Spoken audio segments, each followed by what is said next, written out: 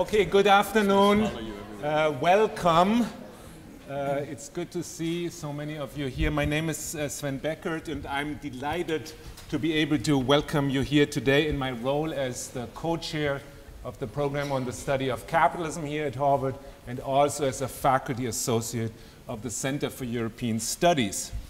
I would also like to welcome you in the name of Grzegorz Ekiat, who is the director of the Center for European Studies, and Chris Desan, who is sitting right here, who is the co-director of the program on the study of capitalism. It is great to see so many of you here. I know many who would have liked to be here weren't able to join us, but I'm particularly honored to be able to welcome Professor Thomas Piketty as our speaker this afternoon. The program on the history of capitalism started more than 10 years ago here at Harvard, and when it started, an event like this seemed almost unimaginable. We had hoped to make more central matters of capitalism to debates in history and to bring other disciplines, including economics, into a broad discussion on the history and the present-day state of capitalism. And at first, such hopes seemed truly futile. Our first seminars attracted very few students, and when I began to lecture on the history of capitalism, many well-meaning colleagues advised me that very few students would be interested in such an old-fashioned topic. Things turned out to be quite differently, and the study of capitalism has not only become extremely popular here at Harvard, but has become one of the most hotly debated topics in contemporary culture, with even Pope Francis and the Queen chiming in on such debates. But no one has made the problem of capitalism more intriguing, more intellectually alive, and more urgent than today's guest, Thomas Piketty. When in the late summer of 2013, Professor Piketty published his 800-page opus magnus in Paris, few would have predicted that it would become a global bestseller. After all, here was a book that was chock full of tables and charts dealing with decidedly yawn-inducing topics such as the history of taxation, a book that moreover carried a decisively unsexy title, namely Capital in the 21st Century. And it was written in French.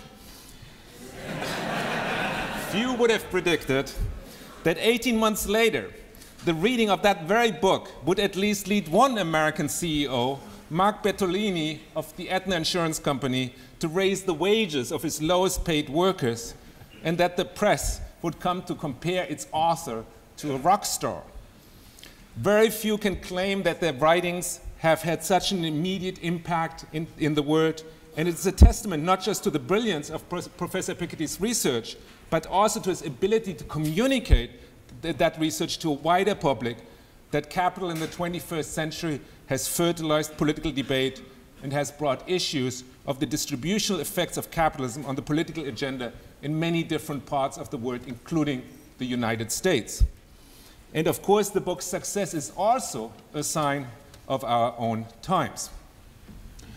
Thomas Piketty is a professor of economics at the Paris School of Economics and at the École des Hautes Études en Sciences Sociales.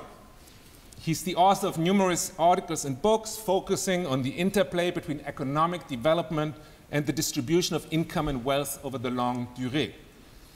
With a degree from the École Normale Supérieure, he entered a PhD program at the École des Hautes Études and the London School of Economics, and in 1993 he defended his doctoral dissertation on wealth redistribution, a thesis that won the French Economic Association's prize for the best thesis of that year.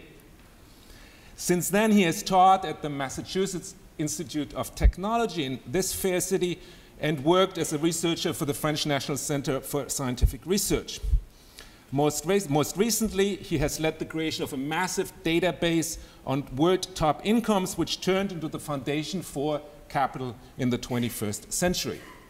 That book has now sold more than 1.5 million copies, and it has become the most widely reviewed and discussed book of last year, sometimes in confusingly contradictory manner, such as when the decisively anti-Marxist journal The Economist called Professor Piketty the modern Marx, while self-identified Marxist David Harvey chided him for not being a Marxist at all, and another journal, the American Conservative, called him the anti-Marx. Beyond these confusions, Piketty's work has been of overwhelming importance to reigniting discussions on the distributional effects of capitalist development. The question of who gets what and how that has changed over the past 200 years. In the course of providing powerful sets of data and interpreting them, Professor Piketty has created a new space for discussing inequality and possible political responses to that inequality.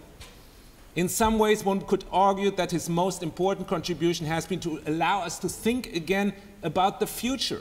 The future not as an inescapable neoliberal fate that we must adjust to as best as we can, but instead as something that we can mold and shape politically. While his reading of the history of capitalism is often a dark one, his reading of the political possibilities of the human condition is deeply optimistic.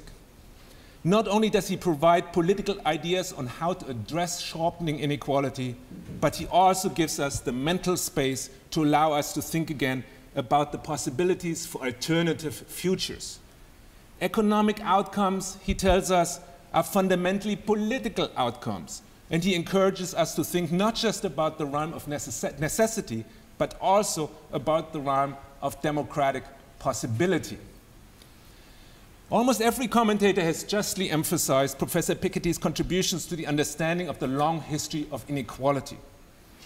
But the pages of his beautifully written book contain another contribution hiding in plain sight that is nearly as important and that I, as a historian, appreciate in particular. He helps rescue thinking about the economy from the monopoly of economists. Professor Piketty reaches out to other disciplines, and especially to the discipline of history, and one can clearly see the influence of such towering voices as Fernand Braudel and Marc Bloch. His is not a past of immutable laws of development, but a past that is political, a past that is contingent, and a past that is embedded in cultural and social change. The Trente Glorieuses, for example, are not the result of immutable economic laws, but the result of a confluence of political factors and events. And thus, Professor Piketty's work is grounds for optimism for yet another reason, that we might be able to reignite a discussion on the economy, its past and its future, by bringing in the voices of historians, anthropologists, sociologists, and many others. Without much further ado, I would like to open the proceedings. Professor Piketty will speak for about 45 minutes, and he will then be followed by 3 very short 5-minute responses from members of the Harvard faculty before we open up the discussion to the floor. And let me just introduce quickly these 3 commentators before we move on. David Kennedy, who will respond first, is the Hudson Professor of Law and Faculty Director of the Institute for Global Law and Policy at Harvard Law School, where he teaches on international law, international economic policy, and also legal theory. He has published widely on international law and just recently published Global Governance, New Thinking About Law and Policy. He's also the mastermind behind the Institute for Global Law and Policy, a project that brings together people across many disciplines to think in new ways about globalization, its power, and its challenges. Stephen Marglin, who will speak next, holds the Beckert Chair in the Department of Economics at Harvard University. His recent work focuses on the foundational assumptions of economics and how these assumptions make community invisible to economists. This work reflected in his book, The Dismal Science, How Thinking Like an Economist Undermines Community, attempts to counter the aid and comfort these assumptions give to those who would construct a world in the image of economics, a world ultimately a world without community. And last but not least, you will hear from Christine Desan, who's not only the co-sponsor of the program on the history of capitalism here at Harvard, but also and perhaps even mainly the Gottlieb Professor of Law at Harvard Law School. Her work centers on the institutional underpinnings of capitalism so that we can open them up to revision. She in particular explores the history of money as a legal and political project and just published Making Money, Coin Currency, The Coming of Capitalism, a book that decodes the monetary architecture of capitalism. Thank you again for joining us, and thank you again, Professor Piketty, for being with us today. Professor Piketty.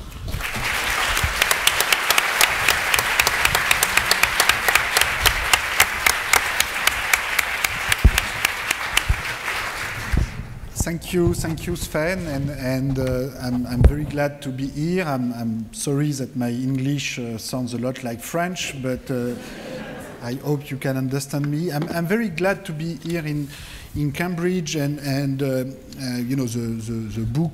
My book first came out in French, and it came out in English shortly after that. And you know, now it has been translated in many languages, and you know, out of the about 1.5 million copies, I guess there's about 500,000 in the English language, 500,000 in European language, French, Italian, German, and about the same 500,000 in Asia, in Japanese and Chinese. But I think the English version played a particular role, and you know, I would really like to pay tribute to Arthur Goldhammer, who is right there, you know, in the first rank.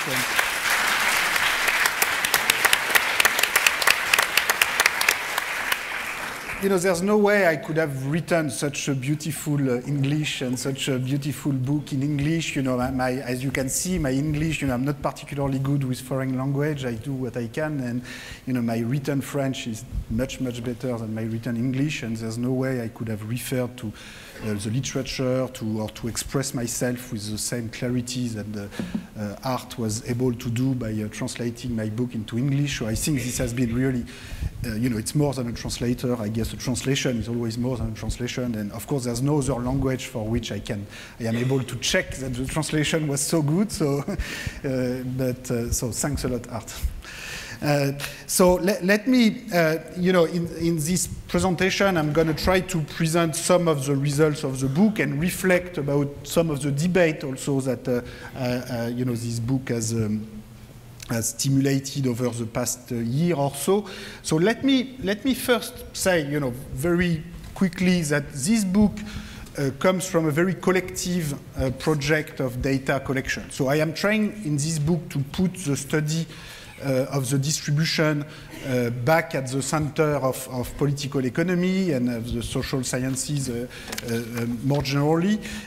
But primarily what I have been doing in my research is to collect a lot of historical data on income and wealth, and this is something that I could never have done without several dozens of co-authors from over 20 countries. So in particular, you know, I started collecting data on income and wealth in France about 15 years ago, and then I was very fortunate to meet Tony Atkinson, Emmanuel Saez, Gilles Postel-Vinet, Jean-Laurent Rosenthal, Facundo Alvaredo, Gabriel Zuckman, and many others, which, you know, I cannot quote everybody here, but it's clear that, you know, there is no way I would have been able to collect all this data by myself, and this is an ongoing process, and so, you know, the book is just a photography of what, you know, the kind of historical material we had at one point in time, but, you know, there will be more data collection and more historical material available in the future. So,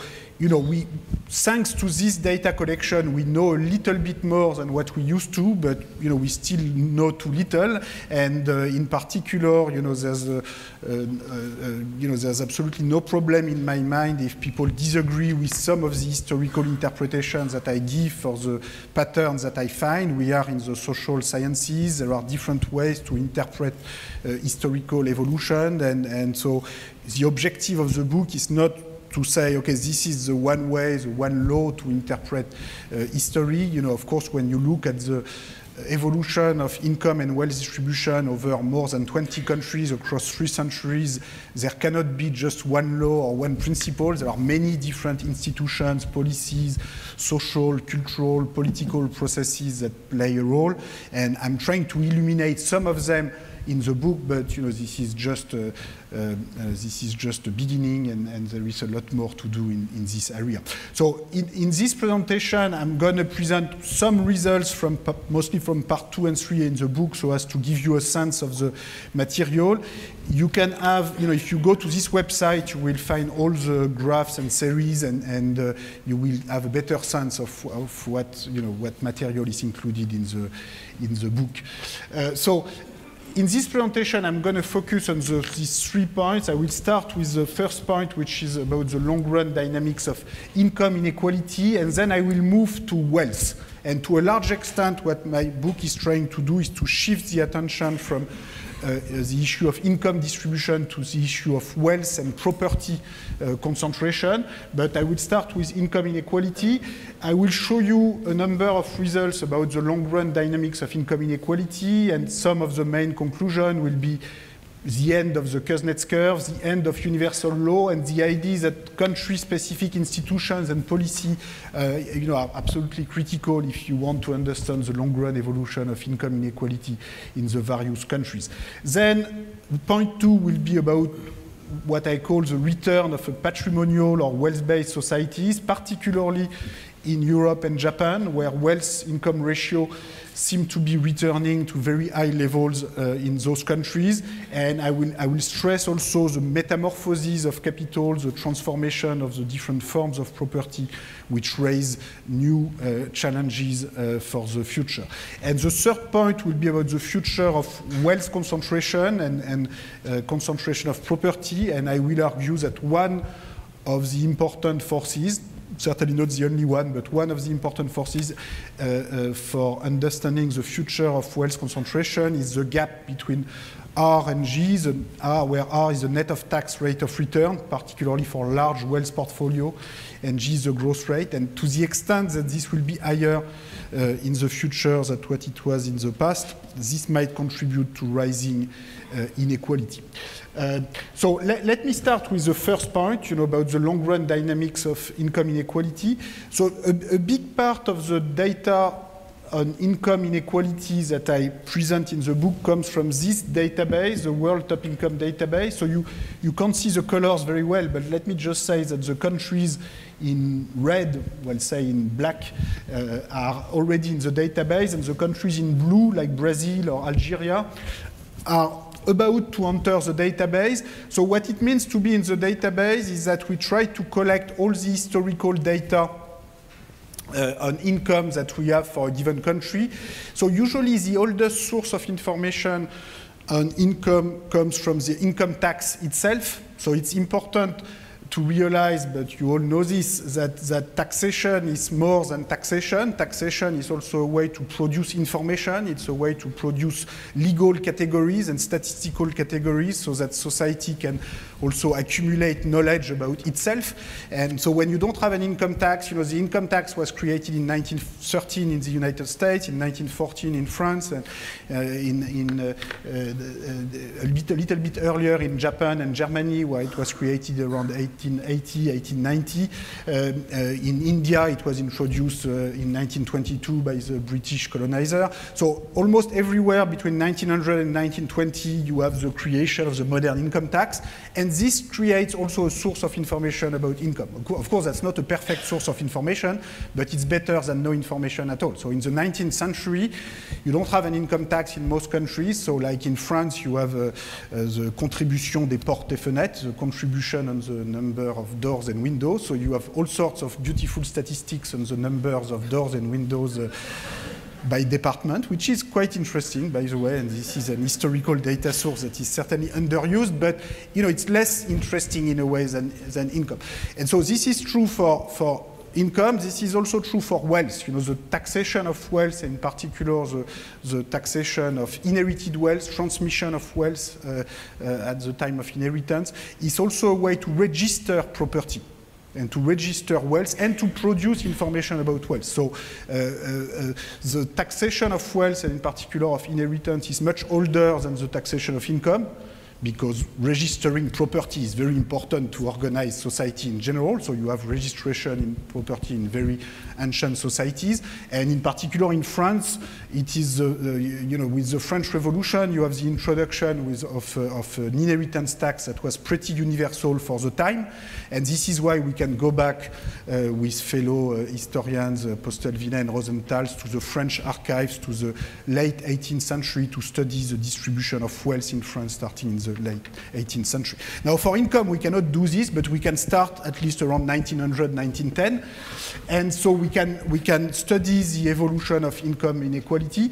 I should mention that one of the very positive impact for me of the publication and the success of the book is that it allowed us to access historical fiscal data and current fiscal files in new countries where governments were not so open. So now in Brazil, in Mexico, should be in blue on the map, in Taiwan, in Korea, in Chile, we are accessing the historical income data which we could not access before, and so there are more countries in particular that we try to cover in the emerging world, in Latin America, in Asia, also in Africa. We put a lot of energy are trying to use data for Africa, and so the countries that are not covered in the book, it's not that we don't want to cover them, it's just that sometimes we had no access to the historical sources, and we now have more access to them.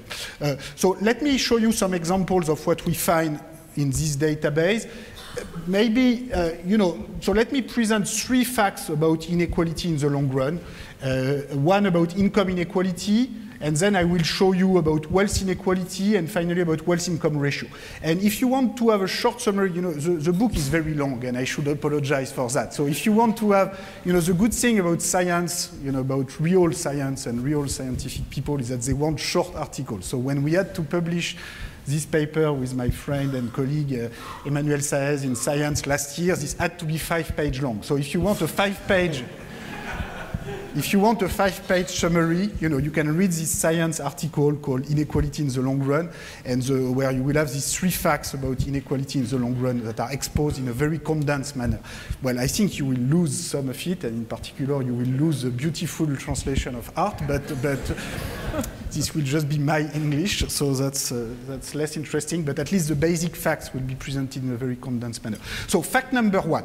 Fact number 1 is the following. In 1900, 1910, income inequality was higher in Europe than in the United States, whereas in 2000, 2010, it is a lot higher in the United States. So that's an interesting reversal of inequality in the long run, because the way I will interpret this is that changing institutions, changing policies can make a difference. Okay, so it's not that some countries are always more unequal than others. It depends how you organize yourself in a country. There are different ways to organize capitalism, and there are different levels of inequalities that go with it. So let me show you one simple graph.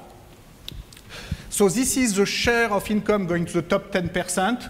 So you have Europe, the US. So Europe, as you know, is a complicated continent, but here I am going to simplify things. And so what I mean by Europe here is the GDP-weighted average of Germany, France, Britain, Italy, Sweden. So it's not quite Europe, but it's a big part of Western Europe, at least. And the general evolutions are very similar for the different, at least continental European countries. So let's call it Europe to simplify. And as you can see, in fact, in all European countries, income inequality was higher in 1900, 1910 than in the US, whereas today you can see, so there was a big decline in inequality following World War I and particularly World War II, the Great Depression. And in the 1950s, this is what Kuznets finds in his famous study, inequality is less in the 1950s than in 1910.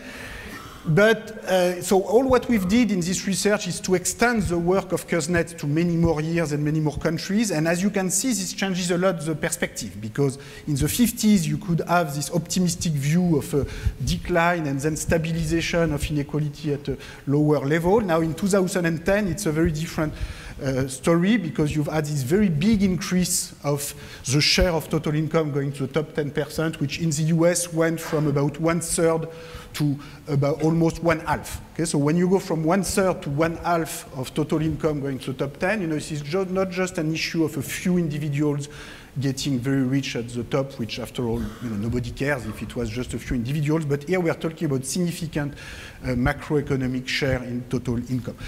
So here it looks very smooth because I look at decennial averages. So everything looks very smooth, and that's convenient in order to focus on the long-run pattern. If you look at annual series for the US, you can see that it is much less smooth. In particular, if you take into account, so this is the same curve as before, except that I only show you the US and I look at annual series rather than decennial averages. And you can see in particular, because of capital gains, that the stock market cycle has a strong impact on inequality. So you can see in the US, in 2007, you have a very high point in inequality. Now in 2008 and 2009, this is clearly not a good time to exercise your capital gains and or to cash a big bonus.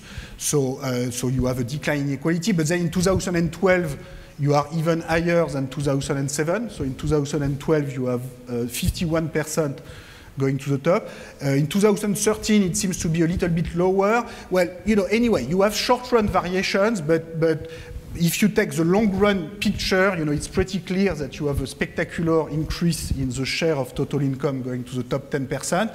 So if you just take the decennial averages and you compare to Europe, I think you can see how big the difference between these two different groups of rich countries, well, the US on the one hand and European countries on the other hand, is. If you were to put Japan on the graph, this is what you would have. So Japan will be in between Europe and the US, closer to Europe in many ways. So it's interesting to put US and Europe and Japan because these are like the three parts of the rich world. And you can see that they have very different experience. So that's important because, sometimes people want to explain rising inequality just by talking about globalization. Okay? And the story will be, okay, you have globalization, you have China entering the world labor market. Therefore, this is putting a strong pressure on the wages of low-skilled workers, and this is what creates rising inequality. And I'm not saying this is not important, but I'm just saying that if this was the only explanation, then you should have the same rise in inequality everywhere. Because globalization happened not only in the US, but also in Japan, in Europe. So, sometimes we have debates which are very much self-centered in the US, but also in Europe or in Japan. But I think it's important to look at other countries' experience and to realize that globalization is important, but then there are different institutions, different policies that help to organize globalization and to allow broader groups of the population to benefit from globalization. Okay? So what are these policies that can make a difference?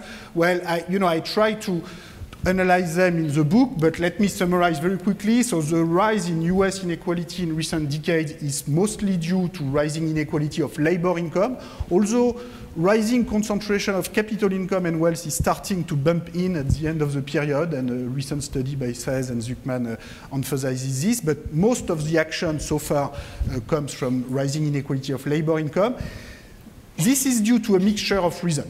Changing supply and demands for skills, race between education and technology. Globalization certainly is part of the story, but I think there is more than that. You need to have a story where you have more unequal access to skills in the US than in Europe or Japan. So maybe rising tuition, insufficient public investment in education, that can explain why you have higher inequality in skill acquisition and access to education in the US than in the rest of the rich world. Unprecedented rise of top managerial compensation in the US. So why did it happen so much in the US? There's a complicated changing social norms and also changing incentives and changing corporate governance. I tend to believe, on the basis of my research with Emmanuel Saez and Steveni Stancheva, that the very large cut in top income tax rates that have happened in the US since the 70s, 80s have also played a role and have transformed the incentives for very top managers to try to bargain very aggressively and try to get very high pay increase, which are often difficult to explain on the basis of observed performance or observed productivity, and have more to do with the ability sometime, you know, to put the right people in the right compensation committee in order to get pay increase. Falling minimum wage in the US also played clearly a role. So, you know, I don't ask you to agree with the exact importance of each explanation, but I think we can all agree about the fact that education policy, corporate governance, fiscal policy, labor market policy, all these different institutions matter and explain why you can have different rise in inequality in these different countries. Just let me show you, you know, the example of the minimum wage. So this is a graph that is taken from my book.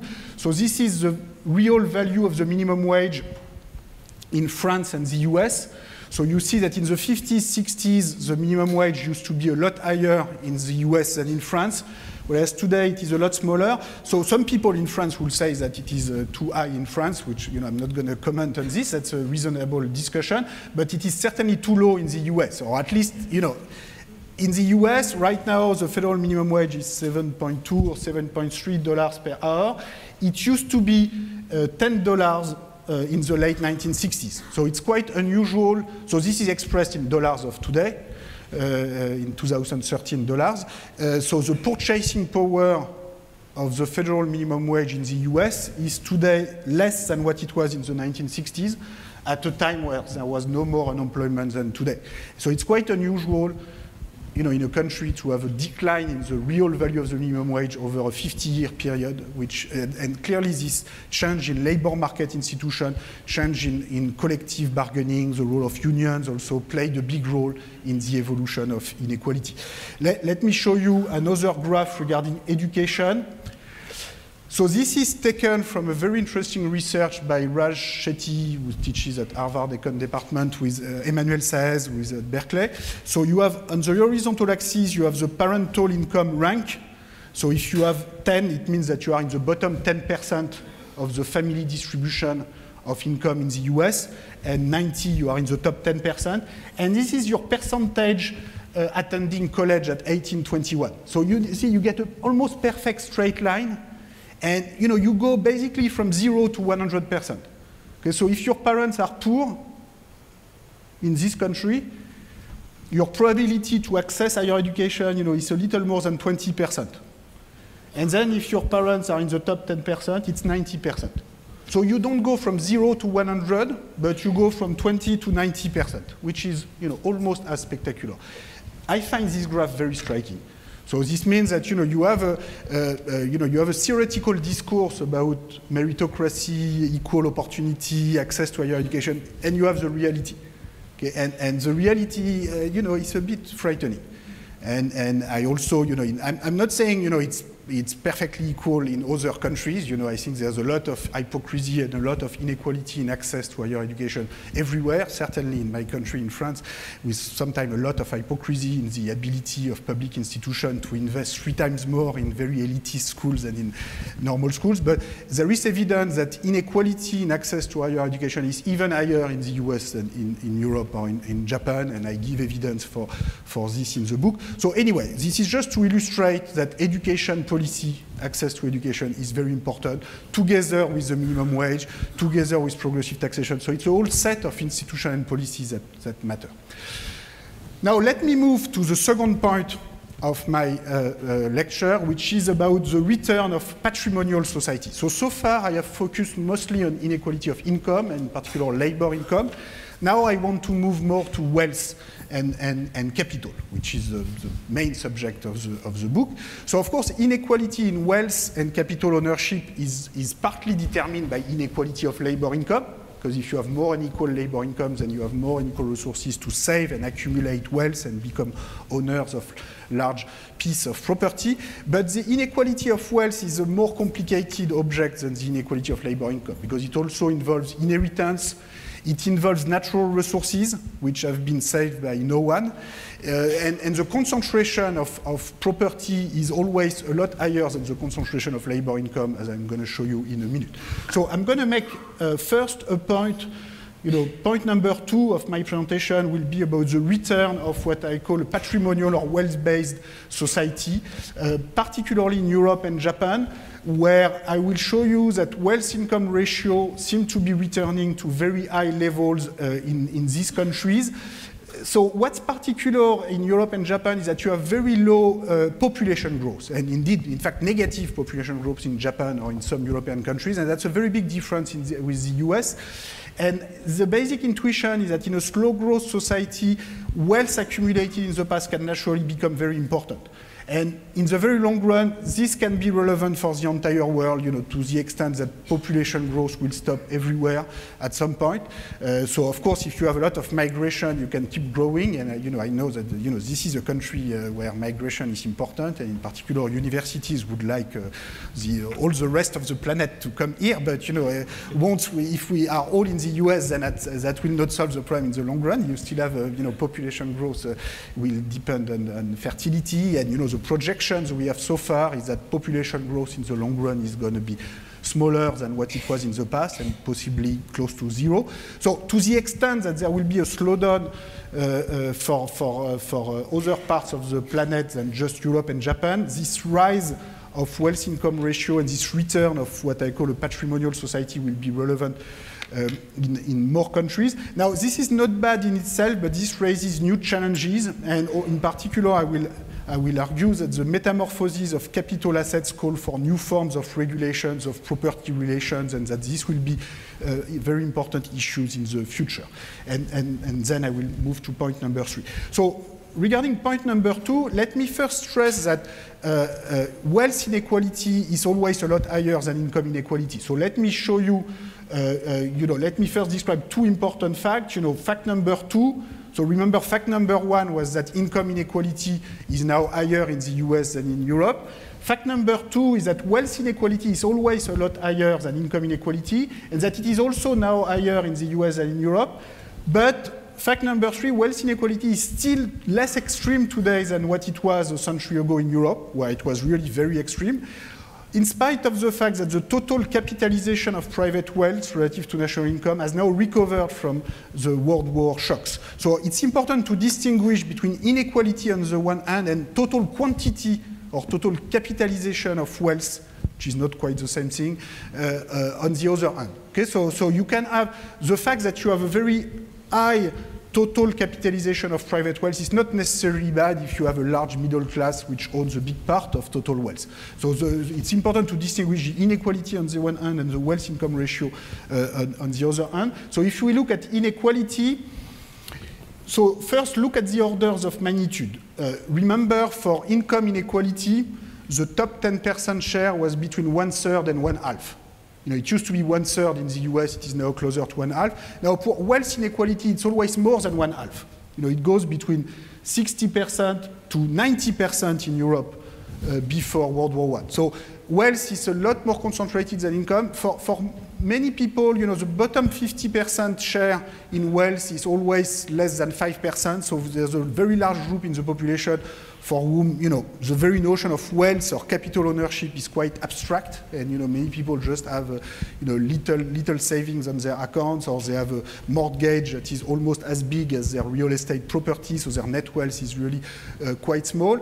So whatever does not belong to the top 10%, typically belongs to the middle 40%, what I call in my book the patrimonial middle class, the people who are not in the bottom half and who are not in the top 10%.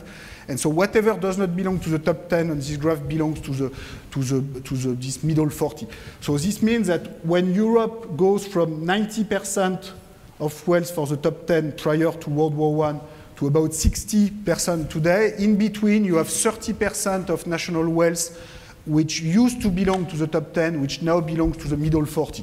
And this is this rise of a patrimonial middle class, which I describe in my book as probably the most important transformation in the long run, because even though the middle class still has less wealth than the rich, in spite of the fact that they are 4 times more numerous, it's still significant, to own 30% of total wealth rather than 5 or 10%, this makes a big difference. Now, in recent decades, the share going to the top has started to increase again. which means that the share going to the middle class has started to decline. And one issue is to understand why.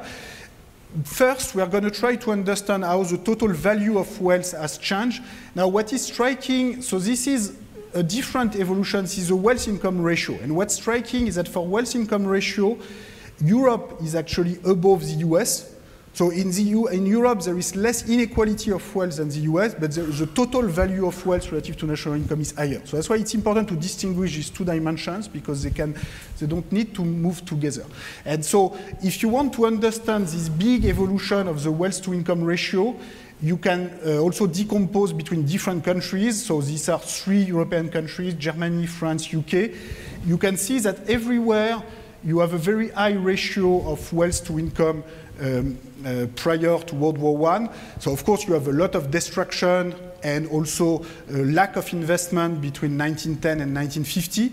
Also a lot of private wealth was either nationalized after World War II, or its private value was reduced by new sets of institutions and policies, including rent control for housing values, so that the private value of wealth in 1950 is extremely small by historical standards. And then it has started to increase again in the past half century, and is now not quite as large as what it used to be in the 19th century, but it's getting closer.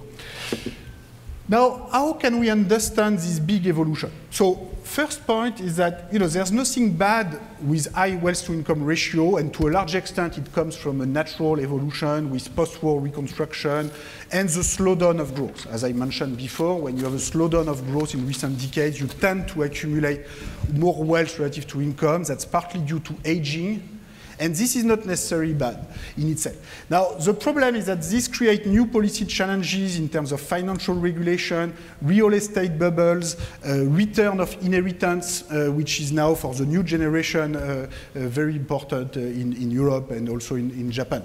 And in order to analyze these issues, what I really, probably the most important message of this presentation is that I really try in my book to develop a multidimensional approach to the history of capital and property relations.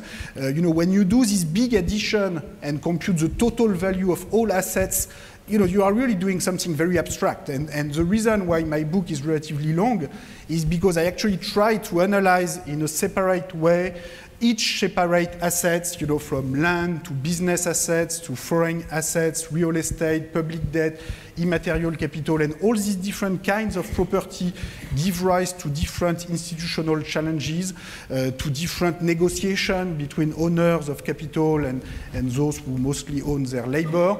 And they really need to be analyzed separately if we want to understand them properly. And it's more than just making the big addition. So let me take a couple of examples to illustrate this point. First, if you look in the very long run, so this is a decomposition of the structure of property in the United Kingdom. So you don't see the color very well, but let me just say that the bottom part in the 18th century is agricultural land. So you can see that at the beginning of the period, agricultural land is a very big part of wealth. The middle part is housing, which was less important in the 18th century, but is now very important, partly due to a very high price for housing, maybe reflecting partly a bubble, but also the fact that many people want to live in the same place, and there could be something structural in these very high housing prices. The third part is other domestic capital, which is basically business assets, which becomes very important with the Industrial Revolution. And you have a little white part, which is very important at the eve of World War I, which is net foreign capital. So this is what Britain owns in the rest of the world. And you can see that this is very significant. You have almost 2 years of national income, almost 1/3 of everything the Brits own in 1910 is they own part of the rest of the world. And of course, that's related to their colonial empire. You have in France, there's a smaller colonial empire, but still it's quite significant. It's more than 1 year of national income in foreign assets.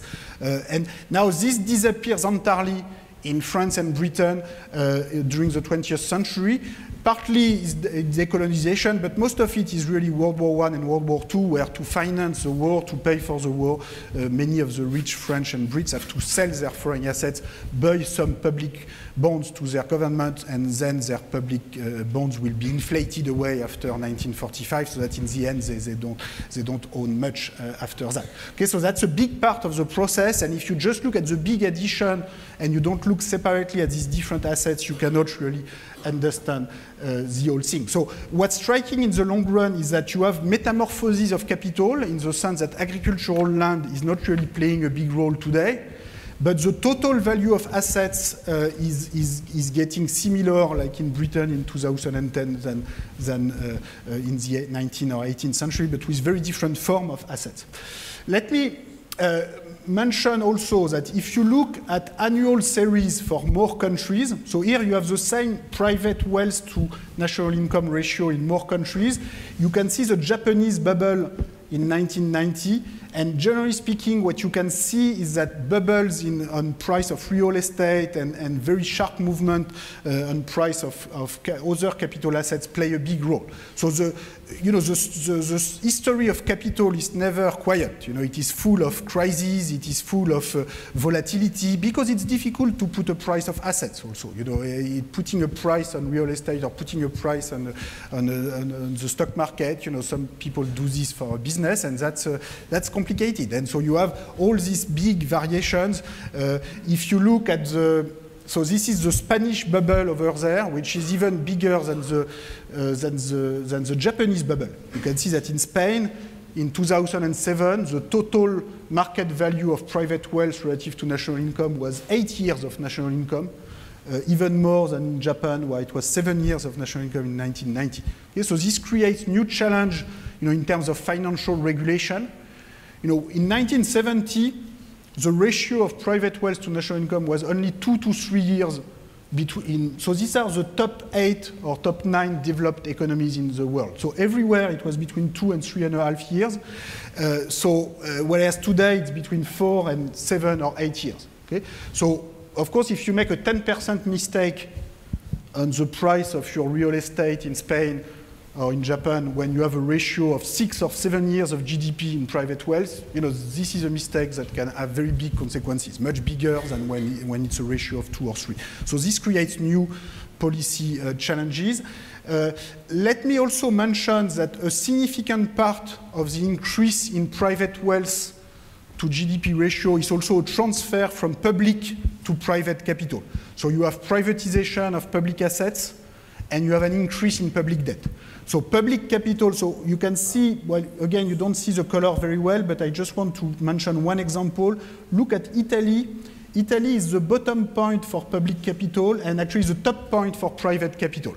So bottom point for public capital, look, Italy is negative for public capital. What does this mean? This means that even if the Italian government were selling all the public assets, all the public buildings, schools, hospitals, financial assets, they don't have much, but assume they sell everything, that will not be enough to repay the public debt. They will still have about minus 60, 70% of national income in public debt. So I'm not saying they should do this, but it's important to realize that in a way, many people would be shocked if we had to pay rent to the private owners of the schools to which we send our children. So I'm not saying they should do this, but it's important to realize that in a way, this is already what they are doing, because when you have a public debt that's bigger than the value of your public assets, in effect, what you have to pay in interest payment for your public debt can be higher than what would be the rental value of your public assets. So it's a bit more abstract because it goes through the financial intermediation system, but in the end, it's very concrete. Right now in Italy, they are paying 5–6% of GDP each year in interest payment, whereas the total budget of their entire public university system is about 1% of GDP. And so is this the right way to prepare the future for the new generation? It's not entirely clear.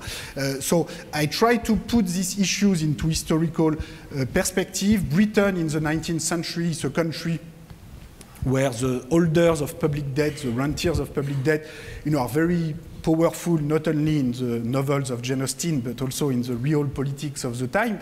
And they managed to get the country to repay during an entire century, 2-3% of GDP in interest payment in budget surplus each year, which is more than the total education budget of Britain at that time. And during an entire century, the country reduces the vast public debt of 200% of GDP that came from the Napoleonic War to 20-30% of GDP at the eve of World War I. So it worked, but it took an entire century of repaying interest payment. And you know, I wouldn't like Europe to make the same mistake today. But anyway, that's one of the things for which history can be useful. So let me also mention very quickly some of the particular features of capital and inequality in the United States of America. And let me say, you know, inequality in America has a different structure as in Europe. And this was already like this in the 19th century, where you have, as we like to say, the land of opportunity. Capital accumulated in the past matters less than Europe, partly because of perpetual population growth, which is in a way to reduce the level of inherited wealth. And at the same time, this is the land of slavery, which is in a way the most extreme form of property relation. And you know, I just finished yesterday reading Sven's book, and you know, I regret that I couldn't read it before when I wrote my book. But certainly, you know, the importance of slavery. You know, we all know after Sven's book, you know, the importance it had in the development of capitalism in this country and in global history as well. I try also in my book to illustrate this in the following manner. You know, if you look at the total value of wealth, say in Britain in the 18th century, you have very high ratio of wealth to income. If you look in the US, so this is with the same scale, you can see that the ratio is much lower, in particular because the value of agricultural land is much lower. Okay, so land prices are very low in the US in the 19th century. We all know this. You know, Tocqueville wrote about this, and Tocqueville thought this was, you know, one of the origin of the democratic spirit of America, was that everybody could own land and everybody can access land. So if you just own land, you cannot be very rich because there is so much land that the price of land is very small. And generally speaking, the total value of everything there is to own in the country is not very high. So you cannot be very rich just by owning land, or you need to own a lot of land. But of course, if you have the clever idea to own not only the land, but also the people who work on the land, then you can manage to be a lot richer. So here, this is the value of slaves, the market value of slaves at that time, and then you get to wealth to income ratios that are much closer to the European level in the 19th century, with of course big variation between the south of the US and the north of the US. So that's why, you know, the US is at the same time in the north, the place where wealth accumulated in the past is not very important, in particular because the value of agricultural land is very cheap. Whereas in the south, the slaves basically more than compensate for the lower value of the land, and this corresponds to an inequality structure and a structure of domination based on property, which in many ways is much more violent than what you have in old Europe. Okay, so you have this contrast between different parts of the US and the particular relationship of the US with capital and with inequality, which I try to emphasize in my book. And you know, again, this is a very extreme case where property rights, you know, are socially, historically determined, and you know, you cannot just take them as given forever. They vary over time. They are social construction. To give just another example of this, taking an example that is much closer to us today, from Germany. It's interesting, you know, if you remember when I show you the graph with Britain, France, and Germany, that you have lower market values of capital assets in Germany as compared to France and Britain. And one interesting question is why. So very often people talk about lower real estate prices in Germany, which could be related also to different housing market regulation in Germany. But in fact, the biggest part comes from lower stock market capitalization of corporations in Germany. And one interpretation, you know, is what we sometimes call stakeholder capitalism, which is that shareholders in Germany have to share power a little more than in other countries with worker representatives, sometimes regional government, so that at the end of the day, the market value is less than the book value of corporation. Now, apparently, this does not prevent German companies from producing good cars. So, the fact that you have a lower market value of companies is not bad in itself. And this example clearly illustrates that market and social values of capital can be very different, and that more generally property relations are socially, legally, historically determined. There are different ways to distribute power. So capital ownership is about power, and there are different ways to regulate and to organize power. I guess, so this is a graph illustrating the ratio of market value and book value of corporations. That's, again, taken from my book. You can find it online, but you can see that for Germany, so according to the textbook model of perfect capital market, this ratio should always be equal to 100%. If you have the market value, the book value should be the same.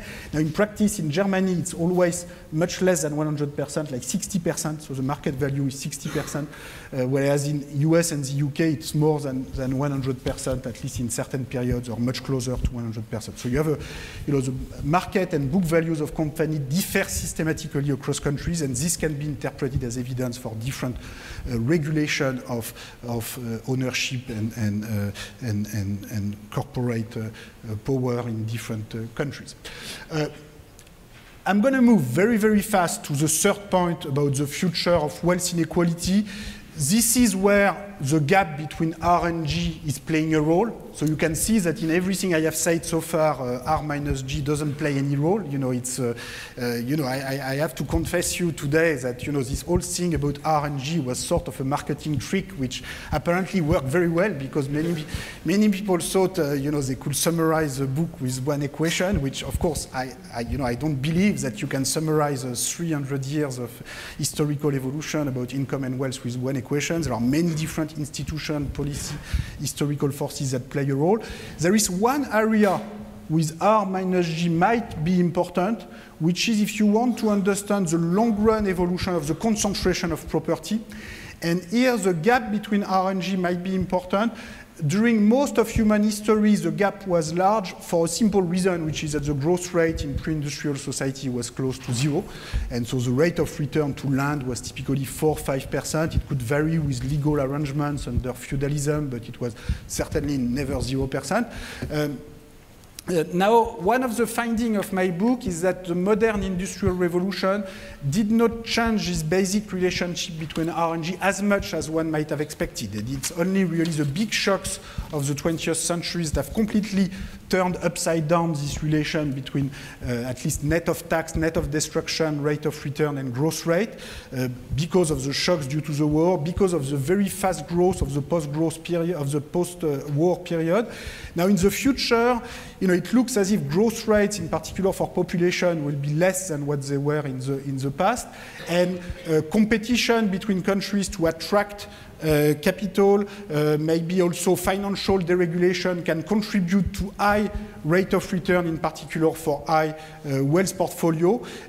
One of the problems is that there's probably too little transparency about global wealth dynamics and particularly cross-border financial assets. And I think this is a problem in rich countries, but this is even more a problem in emerging countries, in particular China, Latin America, Africa, where a very big part of the capital stock is owned either by local or foreign elites through offshore assets and tax havens, which makes it very difficult for a democratic regulation of inequality, and that's a big challenge for the future. So I'm not going to present this in a detailed manner, just to mention that if you look at data coming from wealth rankings, so this is a table coming from the Forbes billionaires wealth rankings, it looks as if the very top wealth groups at the world level are rising a lot faster than average wealth.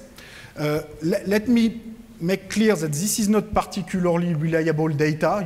It's hard sometimes to know how the Forbes people compute their ranking. But we live at a time. It's a bit sad. I would prefer to read IMF publication or Eurostat publication or U.S. government publication to know about wealth dynamics. But you wouldn't find the data, partly because for lack of transparency and automatic transmission of information about cross-border financial assets. So we have to do with what we have.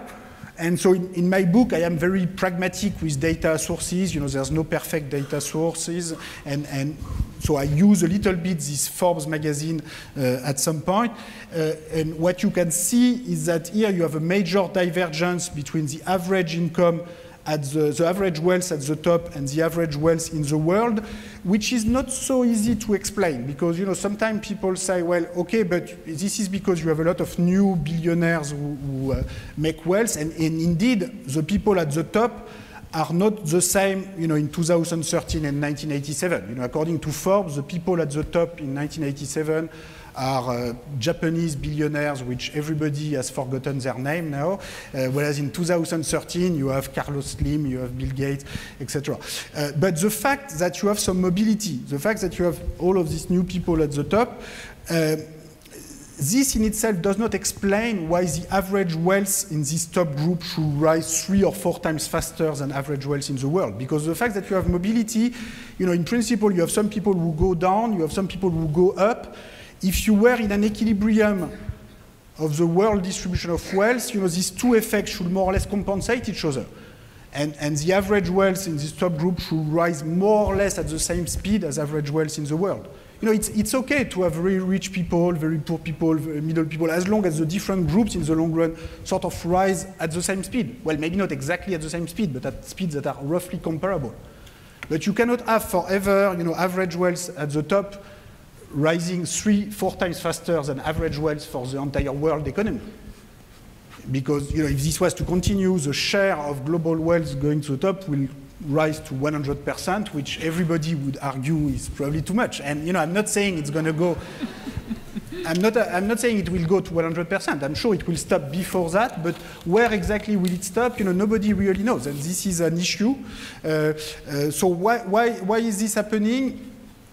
I think there's been a lot of privatization in recent decades that have produced, in certainly, Russian oligarchs did not become rich through saving. They became rich by becoming the owner of a large chunk of public assets at very low prices. This also happened, if you take, Carlos Slim did not invent the cell phone. Innovation is important, but in many cases you can see that at the origins of some of these large fortunes, you also have privatization, you have inheritance. You don't have the same level of violence which Sven tells to us about in his book on the history of capitalism, but it's far from being steady. It's a process where being at the right time, at the right place in order to acquire a big part of public property at a very low price played a big role in this time period. Now, in the future, well, there's not much left to privatize in many of these countries, so this is not going to last forever. So that's one possible regulation. Also, by increasing the public debt, you can have a large negative public wealth, and this can allow you to go further even when there's not much less to privatize. I think. Part of the reason for this is also that financial deregulation has probably increased the inequality in access to high financial returns. So that's good for places like Harvard. Let me conclude this with this. So this is the return to Harvard endowment. So, the reason I'm showing you university endowment is not to conclude with Harvard, but rather because at least these people publish data. That's the good thing about US universities is that at least we know what they do with their portfolio, we know why they get the returns they get, which we don't know for the Forbes people. So that's why I use this data. So you can see that you have about 850 US universities with capital endowments. They have done very well, 8.2% net of inflation, net of administrative cost between 1980 and 2010. And the higher the initial endowment, the higher the return. So for Harvard, you have 10.2%. Which is quite good. So I'm not saying it will be as high in the next 3 decades. There were particular circumstances, but still this illustrates a mechanism through which inequality can feed itself. If according to the textbook economic model, what a perfect capital market should do is that everybody should get the highest return on the planet. So, you go to your bank with $100,000 and your money gets invested in China the next morning and you get the highest yield on the planet. But, real world capital market don't seem to work exactly this way. And, sometimes, if you have if you are able to access very sophisticated financial products, so the portfolio of Harvard is made of private equity, commodity derivatives, and complex financial products which are very difficult to access to if you just go to your bank with $100,000.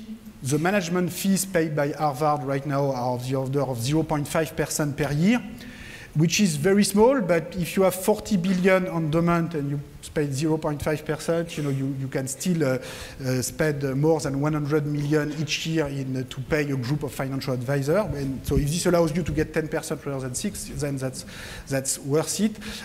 This is, that's interesting. Just to conclude, to compare this with the amount of giving that was made to the Harvard endowment over the same time period. And over the same time period, you have of the order, it's a little bit like the management fees now, it's of the order of 0.5 to 1% of the endowment each year in giving. So as compared by former students. Okay, so as compared to the financial return, this is really negligible. Well, sometimes that's useful if you want to get your children admitted to Harvard, but in terms of, if you want to explain the rise of the endowment, the R is very important. Okay? So R versus G, is an issue that can be, quite significant when you look at large university endowments, which can also be important maybe for the world distribution of wealth to try to explain why top wealth groups are doing structurally better than the middle class.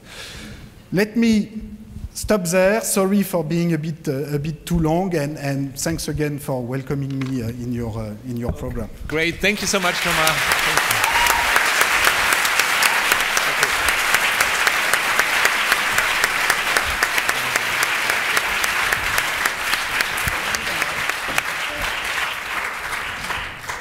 Thank you very much. It's wonderful to be here, and I appreciate the opportunity. I'm honored by the opportunity to comment a bit on the talk. It's terrific to welcome you here to the Harvard Law School, in part because your book and also your talk invites a kind of dialogue with policy and legal people. So how did this come about, and what could be done about it are the kinds of mechanical questions you invite us to consider. And there's kind of a puzzle about the book. It's an incredibly institutionalist book wrapped up in a formula. And the marketing trick that you mentioned at the end may be somehow an explanation there, but this is a book that identifies an enduring link between capitalism and inequality in the form of a historic normal in which returns to capital outpace economic growth. So this is the formula with which you ended. And there'd be a fascinating conversation to have, I think, about how differently in legal and economic specialties a word like capitalism or even capital comes to suggest a system within which you can speak about historical regularities that function as, in one way or another, logic or laws, and the way in which big stories get constructed out of data and then need to be broken down in these institutionalist ways. But rather than that, I think what I would do is speak just very briefly about the legal and international dimensions of the story. To pick up the invitation that we engage with the question, what does law have to do with it? And so, how do legal people think about inequality? Well, it's very common, I think, for legal people to accept a story about society that comes from economics. And here, Professor Piketty's is a perfectly useful one, and then try to construct a response out of the available policy tools. And to a certain extent, the kinds of tools one thinks of are tax and transfer tools. So the transfer could happen through schooling, the transfer could happen even through a minimum wage, but the basic idea is capitalism is what it is, and then if the state can't respond in this way, we have to live with it in some sense. But I want to propose a second kind of legal frame that's opened up by many of the examples in Professor Piketty's book, in which we get more down in the weeds, where the actors and the structures that Professor Piketty interprets as part of the story of capitalism get put together, and where they might seem to be, in one or another way, more plastic. I mean, it's obvious but easy to forget, and he stresses this repeatedly, that the foundations of economic life are legal. Capital, labor, money. Law doesn't just regulate these things, it doesn't just tax them, it also creates them, and it could create them in different ways with different distributional outcomes and potentially different trajectories for society over time. So just as there are alternatives to capitalism, there are also alternatives within it, and a legal question would be, how do we figure that out? What are the alternatives, and how does law set us on one path rather than another?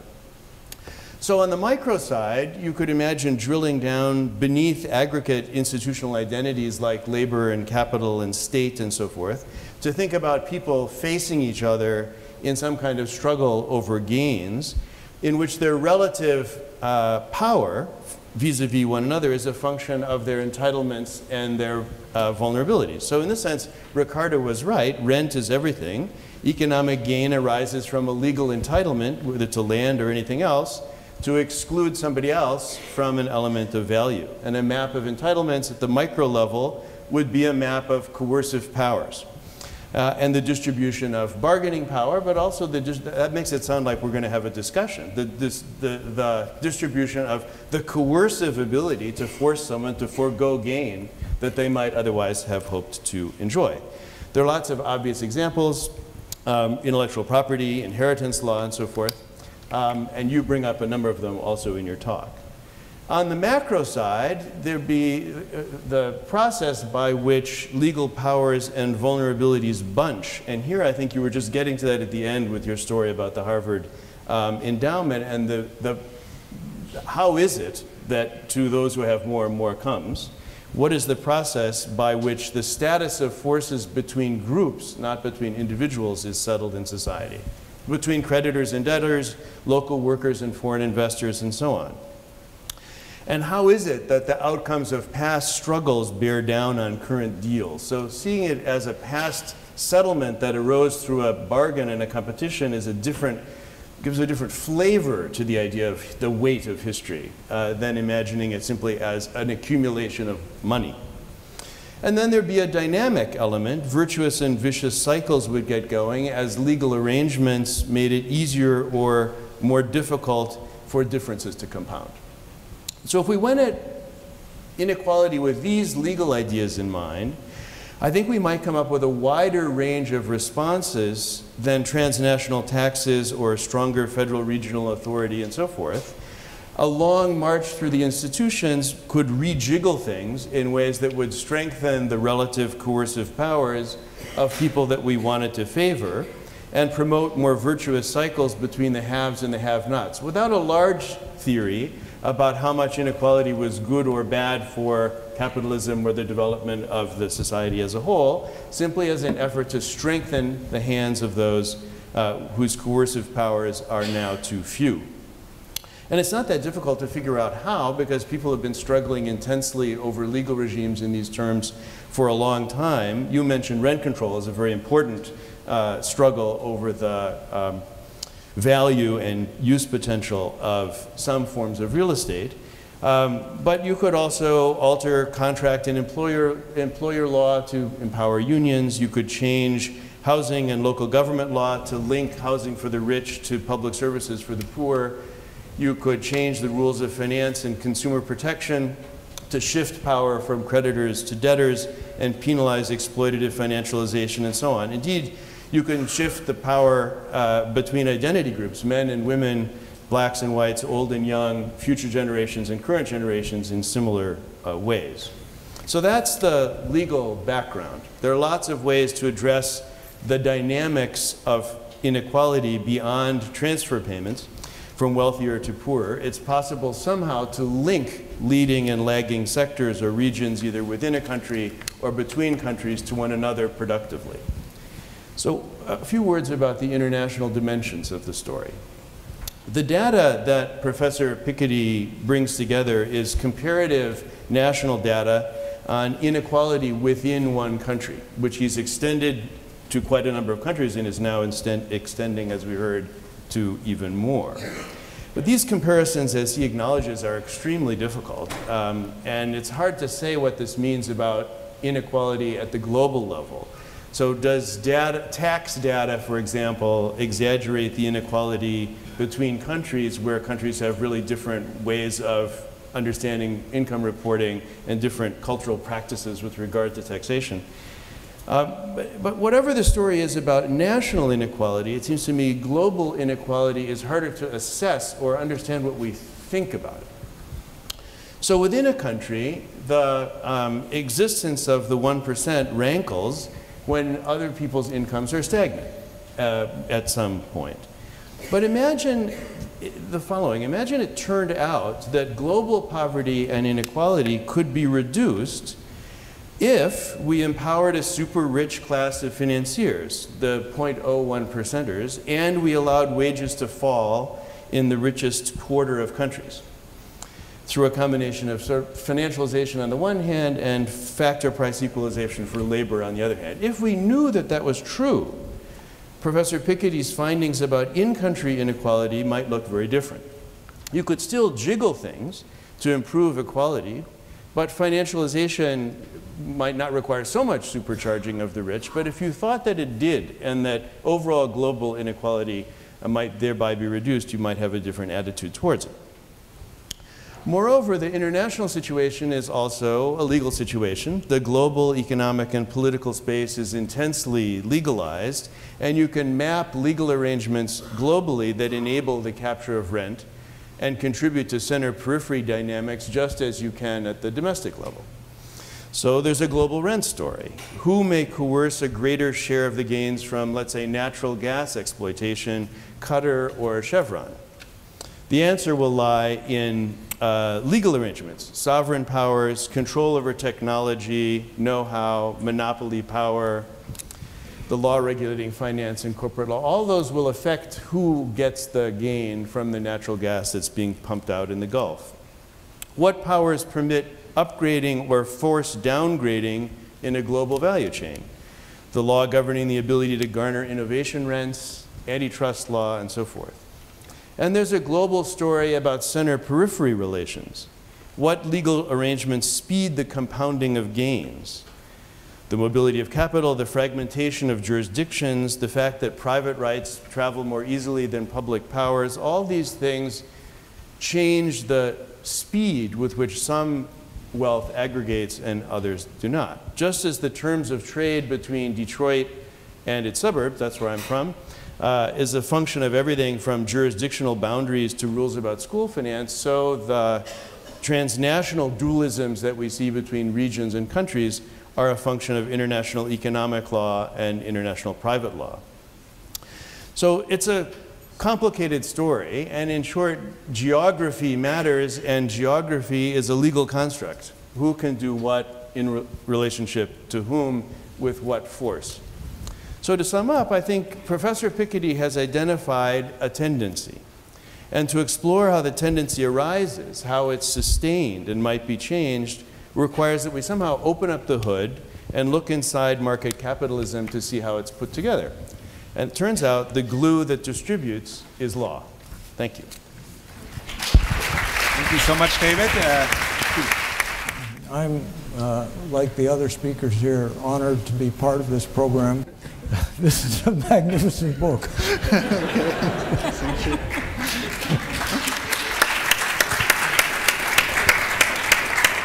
We all knew that inequality was rising. What we lacked was any kind of historical and international perspective to put this in. And this his book has done this in spades. It's really opened up a whole new field of research. And the economics profession should be in Professor Piketty's debt for some time to come.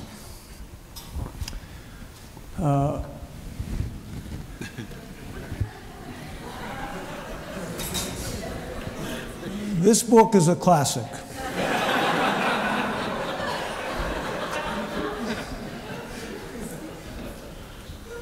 It's right up there with the other books that economists often talk about but rarely have read. I could tell you a story about that too, but I'm only allowed 10 minutes. Yeah, 5. 5, you said, but he really meant 10. You know, there's been inflation, a lot of inflation. Since yesterday.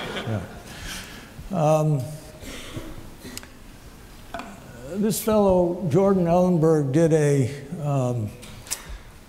scientific research on Professor Piketty's book, and he discovered that few people had got beyond page 26, which made it the new record. The record up to that time, as he said, was held by Stephen Hawking for a book most owned and least read, and now that record is passed to Professor Piketty.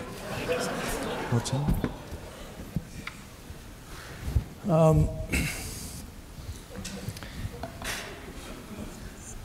I have to say, and I hope you'll forgive me for this too, I and the other speakers didn't know, this is a 500-plus page book, we didn't know what part of it Professor Piketty was going to emphasize, so we had to prepare our remarks on the basis of the book and not on the talk.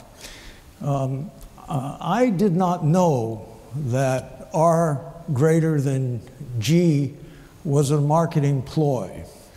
I, like many others, thought that that really was a theoretical argument, or sorry, theoretical come empirical argument that structured the book. So I'm actually going to spend a lot of time, I can't spend a lot of time, I'm going to spend a large fraction of time on that particular point. But I should say before that, that much of what's of value in this book is quite independent of that inequality, and a good thing too, because I will suggest that that inequality should not surprise anybody. It is not a contradiction of capitalism. It's exactly what you would expect. It's the norm. Moreover, it is not in itself destabilizing. I'm writing it here with a subscript, which you don't usually see. The subscript Y to emphasize that this is about the growth of income and output, not the growth of the capital stock, though those two are obviously related. Here are 3 excerpts, brief excerpts from the book about the importance of this inequality. The first one, I think, really is very important, and I think it's absolutely correct. If you think about it, it's not a contradiction of capitalism. It's a contradiction of capitalism with democracy. We had a chat at lunch about how these two are related, inconclusive as you might expect such a conversation to be. But this really is, I believe, a contradiction, but not a contradiction of capital, not a contradiction of capitalism, not a contradiction of growth. The last statement is just flat out wrong. Just flat out wrong. Piketty's laws are correct.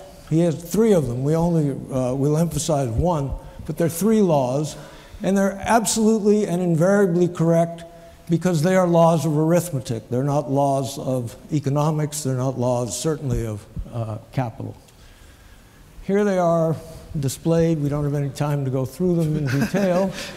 But the notation, I'm sorry, I realize that this is inside baseball, because if you didn't get beyond page 26, then this is not going to be crystal clear. But if you did get beyond page 26, it should be familiar. But I'm going to pick them up. So the first one of his laws is that the capital share is equal to the rate of return on capital times the capital output ratio. Well, that's true because they're both the same thing. So that's fine. The second law, and there's 2 versions of it. One is in terms of the rate of growth of the capital stock, which is why I made the distinction in the first place. The other is in the rate of growth of income. But they both, whichever way you put it, they are both arithmetic laws. From those, you can deduce a third law, which is not exactly Piketty's law, but it says, it gives the condition under which, how much time do I have? 5? Oh, that's okay, we'll get there. It gives the condition under which R will exceed the rate of growth of output, and that condition is subject to a difference between the incremental capital output ratio and the average capital output ratio, a relationship between the rate of saving in the economy and the capital share. So basically, as long as the capital share exceeds the rate of savings, then R will be greater than G. Okay? It's as simple as that. Normally, that's the case under capitalism. It's not logically necessary, but it is normally the case. Nor is it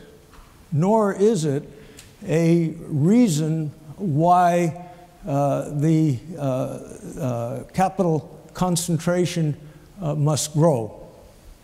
Because Piketty's argument is that, as in the 19th century, the course for the last 30, 40 years and the likely course in the future is that the share of profits, the share of capital will grow, and it will grow as against a constant rate of saving, and therefore, as that ratio grows, as alpha becomes larger and larger than the savings rate, R will grow relative to G. As alpha grows, as the capital share grows, inequality will grow because capital income is more concentrated than labor income. That's the story. I have to say that the theory that this is a not an empirical argument, it's a theoretical argument. And the theory, I have to say, in this book does not match the empirical originality, perseverance, intelligence that the book shows. The theory is at best elementary, and it just doesn't come to the level that the empirical arguments come to. First question: why does beta rise over time? Why does the capital output ratio, rise or fall over time? Well, this is what Piketty and his colleagues said in a companion paper to this volume. They say it's, in short, capital is back, capital output ratio is growing because low growth is back. Well, that's true as an accounting identity. The two have to move together. We see that from the fact that those equations are necessarily logically true. But it doesn't say anything about what's causing what. It doesn't say anything about what's causing what. 2 more minutes.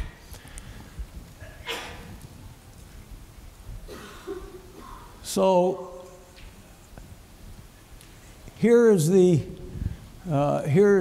same thing, that if you look at the rate of growth of the capital stock, as I said, the rate of return on capital will exceed the rate of growth provided the share of capital exceeds in income exceeds the savings rate. Here is a diagram that indicates a relationship between rate of return on capital, rate of growth of the capital stock, and a very simple assumption about the economy, that there are two classes of people. There are rentiers, patrimonial capital, which is passed down from generation to generation. And then there's a middle class of wage earners and savers. Leave the poor out of this. They don't save, they don't enter into accumulation. And the solid line gives the relationship between, I'm almost done, between the growth of the capital stock and the rate of return on capital. So, yeah, in most of this, you're in a region where R exceeds the rate of growth. But there's, and to each of the, you're not necessarily there. Here's a region where at low rates of return, the rate of growth will exceed the rate of return. So it's not logically necessary, but the main point is that each of these is, corresponds to a stable division of capital. It does not necessarily imply any kind of increasing concentration. So look at these purple-colored part. This is all a situation in which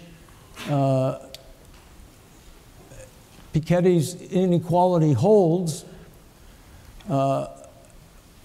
but wealth accumulated in the past is not growing more rapidly than output and wages. They're growing at exactly the same rate.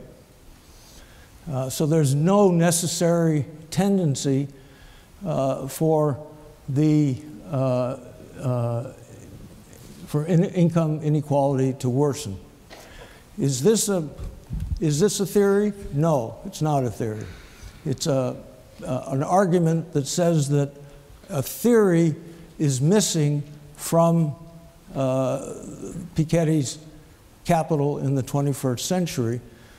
Does that make the book any less magnificent? No, not in the slightest, because what Piketty has done is give us the basis for thinking about, theorizing about how the situation of the present is similar to the situation of the past, how the situation of the present is likely to evolve in the future, and for this we are all in your debt. Thank you so much, Steve. And Chris. So I've been asked, can you hear me? I've been asked to stay here to be quicker, and that's okay because I feel like justice is the only time in my life I'll ever feel like I'm on the court's podium. Thomas Piketty has changed the debate over inequality. His arguments are arresting. They transform impressions into trends, and then they confront us with the trends. His data is compelling. Even those who qualify one aspect or another accept the larger picture as persuasive. His work is transparent. He makes his data and his arguments very clear and available to all of us, and we are a large audience, so there are overflow rooms in this case. I could continue with the praise, but I'm supposed to be quick. So I'm going to get to one theme, and I have a few questions wrapped into this discussion of one of Professor Piketty's themes. So he concludes, his last chapter concludes this way: if democracy is someday to regain control of capitalism, it must start by recognizing that the concrete institutions in which democracy and capitalism are embodied need to be reinvented again and again. So his focus is the concrete institutions that embody democracy and capitalism. That's an invitation to the many of us whose lives and work revolve around institutions, and that's political scientists, it's sociologists, it's historians, but it's also members of the public, and it's also law students and lawyers. I'm going to talk very particularly to the latter, law students, legal historians, lawyers, because our work is in institutional design. Law puts political determinations into effect by institutionalizing them through legislation, through regulations, through court decisions, through norms, through the creation of categories. law implements political conclusions. It builds the institutions we inhabit. So I want to be concrete about that. I'll just give two examples, one very stark and one more sweeping as an institutional matter. The stark one picks up very much on what David Kennedy said. So Professor Piketty gives us many aggregates, capital stock, economic growth. These things only have meaning because of their legal components, components like wages and assets. So David's beautiful description of legal assets as depending on the settlement of previous bargaining processes. I was going to come up with I have an example of an asset, but in fact, Professor Piketty's presentation made me cross that out. Slavery. Slaves are the most obvious example of an asset, the value of which, insofar as people had a market value, it was because because slavery was legal, right? So an asset depends on its legal definition. So that's the stark example. I want to move to the more sweeping institutional example, and this is to show the impact of legal design on capitalism, or to look at capitalism as an institutional form. So I'm going to preface it with a question to Professor Piketty. What do you mean by capitalism? Do the concrete institutions that make up capitalism hang together somehow? Can we understand capitalism as something? Why does capitalism matter if returns to capital are higher than economic growth in earlier ages as well as our own? I think there are answers to this question. I think they matter. I think we need to have a coherent definition of capitalism if we're going to take it on, if we're going to rethink it. So here's an answer. I'm going to give a very specific answer about legal architecture or institutional architecture of capitalism. In 1700, capitalism was redesigned. We get a whole series of new institutions. We get new forms of money and finance. They depend on each other. They re-engineer wealth and production. They create a new architecture for the market, and that architecture, that infrastructure, is what we call capitalism. So I'm going to identify just 4 elements to the new architecture. First, we get the invention of circulating, credible public debt, which, as Professor Piketty points out, is extremely important. Public bonds look boring, but they are the first financial instrument pitched to the general public. A public bond is an instrument that asks people, regular individuals, to lend to the public, lend to the government, and it gives them a reward for doing so. That's an innovation, one that has legal import. So it changes the way people think about material interest. It changes the way they think about self-interest. It makes it acceptable, even patriotic, to follow one's self-interest. And governments soon grant public creditors a right to repayment. This is the financial instrument that Jane Austen's gentlemen are holding for good reason, right? This is in Professor Piketty's lovely description. Second, we get the innovation of modern cash. The innovation of modern cash follows the innovation of public bonds. Public bonds furnish the collateral, the security, against which national banknotes are issued. So banknotes are issued against public bonds by national banks, and they travel widely against public bonds. Cash backed by public bonds breaks England and later European societies out of the monetary scarcities of the Middle Ages, and those scarcities were scathing. Modern money, modern banknotes, by contrast, issues much more readily than silver coin. It issues when national bank investors take bonds and issue banknotes to the governments that are borrowing from them. And here, just as in the case of public debt, there's a conceptual innovation, a change. The new design puts a premium on profit-oriented calculation. That calculation becomes the pump for money creation, legally, legal change. Third, after public debt and national bank cash come capital markets. So public debt and national bank cash together create capital markets and provide the money to fuel them. After all, public debt is a legally transferable security. People get together, they start to exchange it. We know the coffee houses in Exchange Alley in London where they start to do this. They represent a critical mass of traders trading a stable security. And given that, that starting point, private securities begin to get traded in the same places. after public securities. Increasingly, the money used to invest in capital markets will be modern cash, modern bank money, the more copious cash of the modern world, not the old awkward commodity money of the Middle Ages. So notice the synergy between public debt, public bonds, national banknotes, and capital markets that we're building.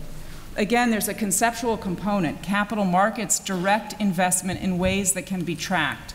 They transform speculation, long despised, into something else, or so thought Justice Holmes. So here's Holmes. When he sees the cumulative effect of speculation conducted on an exchange, he calls it a market. So he says, in a landmark case about future trading, that futures trading was not gambling because speculation, as he puts it, by competent men, is the self-adjustment of society to the probable.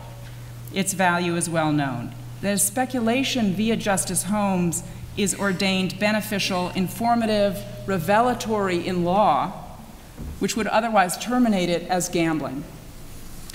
A last development, after public debt, national bank money, and capital markets, all new, legally engineered institutions, we get commercial banks, a huge expansion of commercial banks. They can lend in a unit everyone recognizes, that's national bank money. They can borrow from each other. They lend into the capital markets, often holding public bonds as security.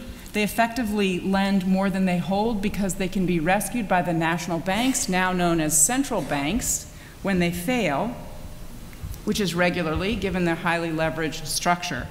So the asset bubbles that Professor Piketty is talking about come from the structure of commercial banks.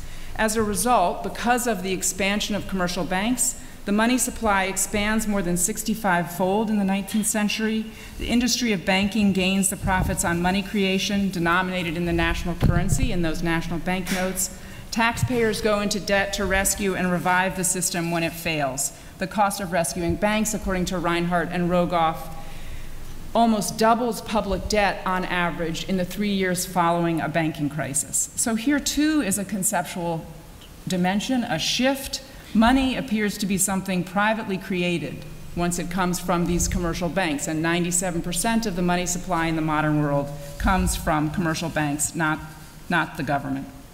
My point, this architecture is modern capitalism. These institutions, public debt, modern cash, capital markets, commercial banks, I could add money markets if we had more time, they produce the market. In this market, it is possible to accumulate wealth to a prodigious extent. So the wealth that follows from capital investment and that takes financial form, this is the modern structure of capital that Professor Piketty showed. From agricultural, we moved to business capital, to financial capital. This was his slide 4.6, I noticed. This is the new composition of capital.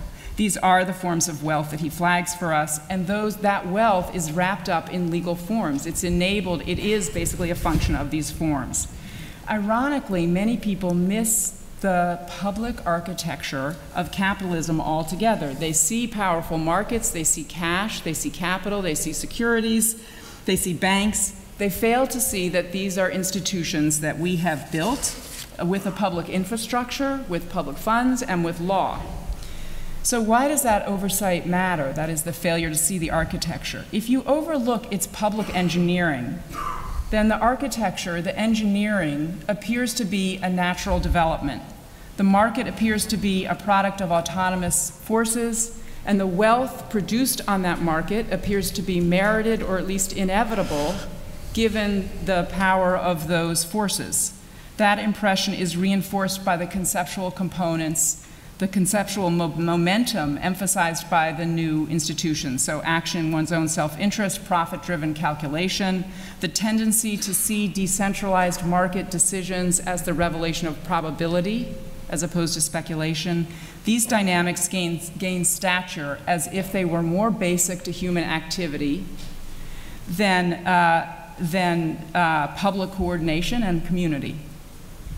By contrast, we can make visible the institutional, the legal components of the architecture we've created. We can revise it. We can find new ways to structure capital. We could impose a more progressive tax. I totally agree with Professor Piketty. There are many other revisions we can make. That's a last question to him. I think he agrees, because focusing on a wealth tax alone leaves the rest of the architecture uncontested, when it's possible that that architecture, it seems to me that architecture is at the center of the problem. So to return to Professor Piketty's injunction to us, if democracy is someday to regain control of capitalism, it must start by recognizing that the concrete institutions in which democracy and capitalism are embodied need to be reinvented again and again. I couldn't agree more.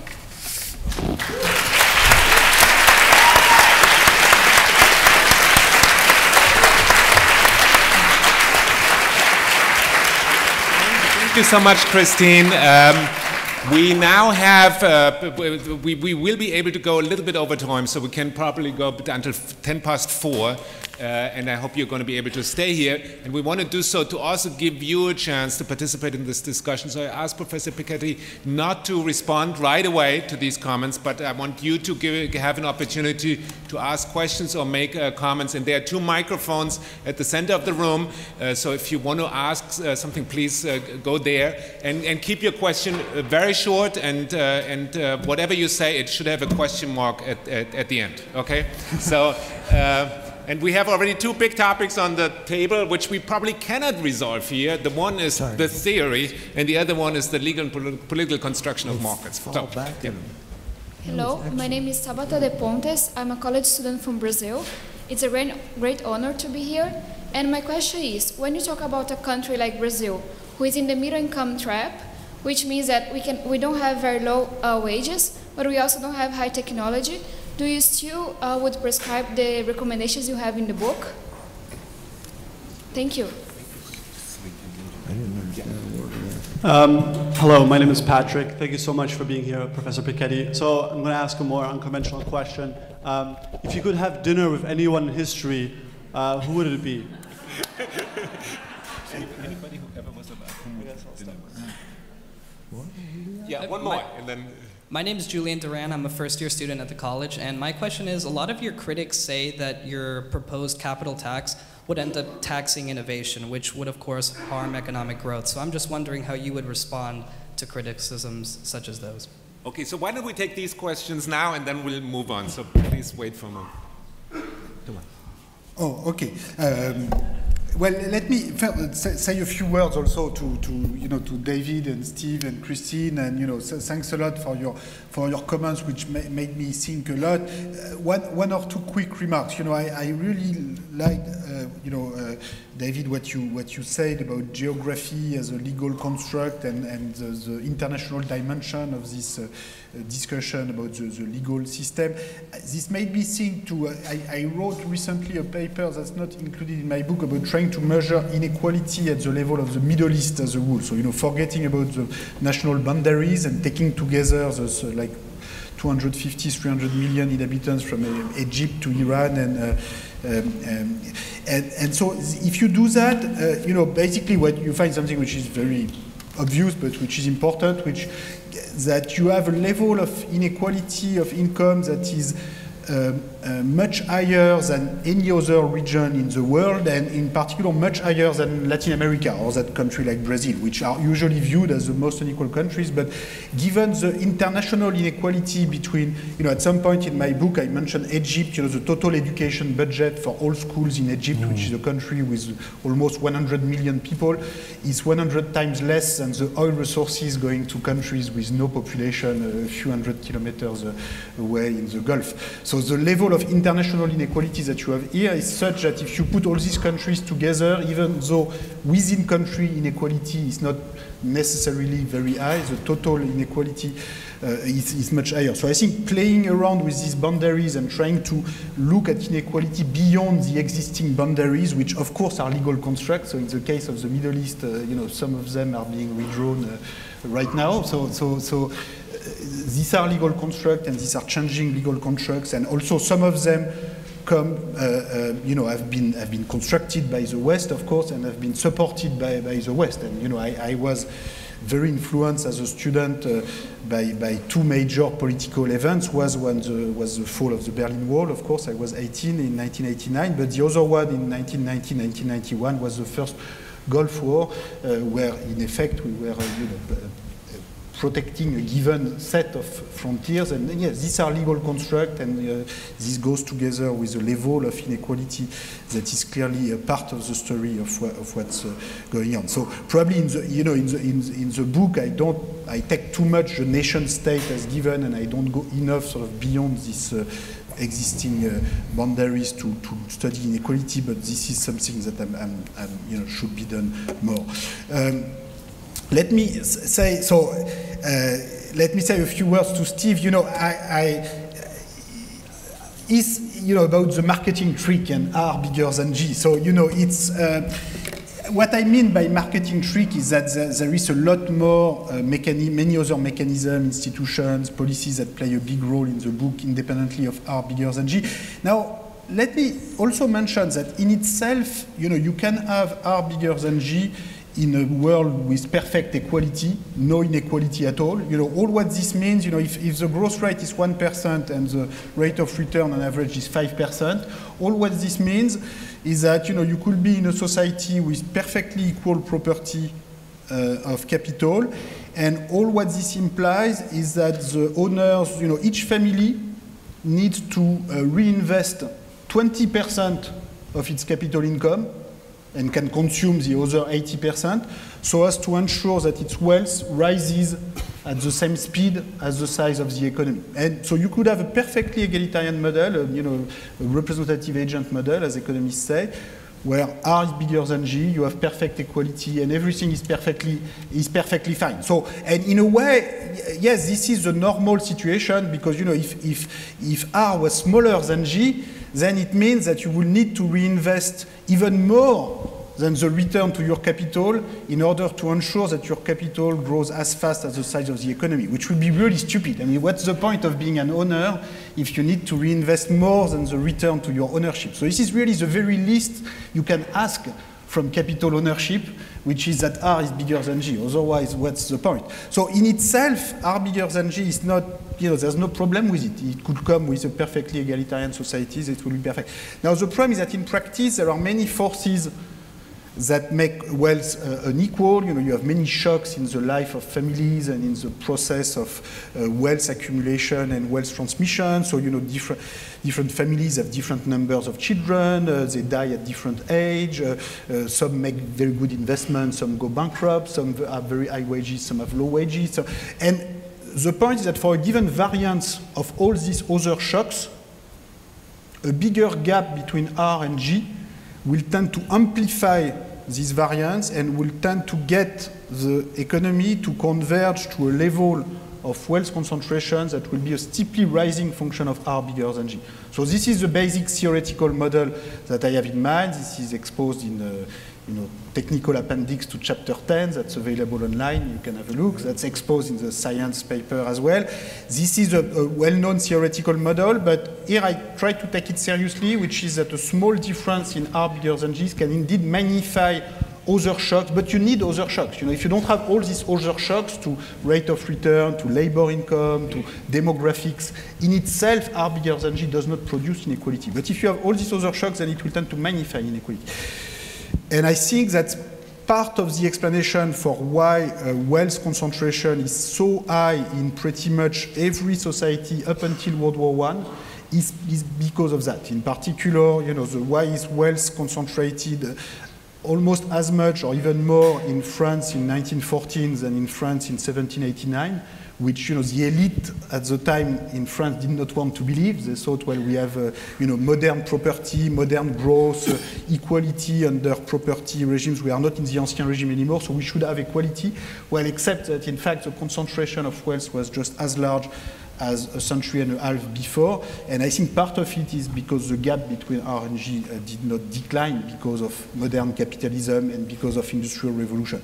Which brings me to the very important question raised by Christine. What's my definition of capitalism? Well, I like your definition. The set of institutions you describe is very important. Probably Sven would add that the development of new appropriation of land in the colonies, in the New World, the invention, or at least the development of slavery at a scale that was unknown before played a big role. So, I think all these different institutions and legal institutions and coercive powers, to take the terms of David, are critical to the development of capitalism. But one of the messages of my book is that in the end, modern capitalist institution and modern industrial revolution did not affect this basic inequality between the rate of return and the growth rate as much as one might have expected in the long run. So of course the growth rate increased from 0% in pre-industrial society to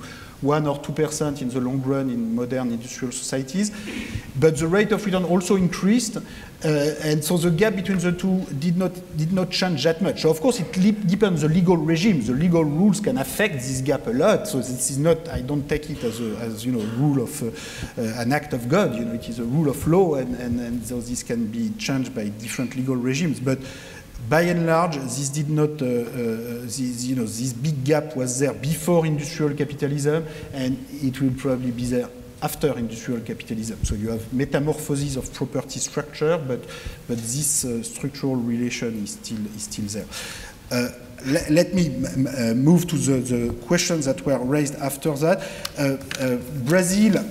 Do you have the same policy recommendations for Brazil and for the US or France?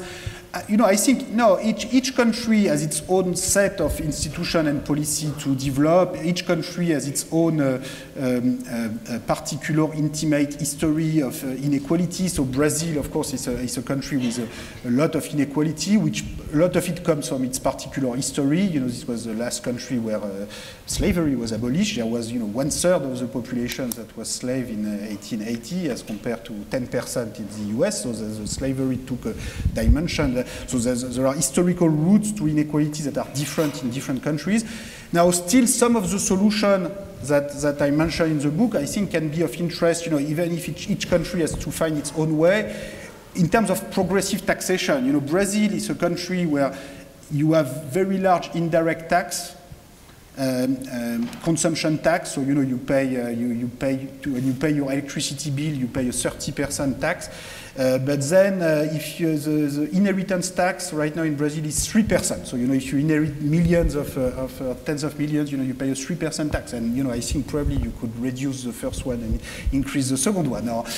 So there are issues about taxation in order to finance better public services, public education in Brazil, where I think there are things to learn from other countries, but that that doesn't mean that there's a one-size-fits-all policy.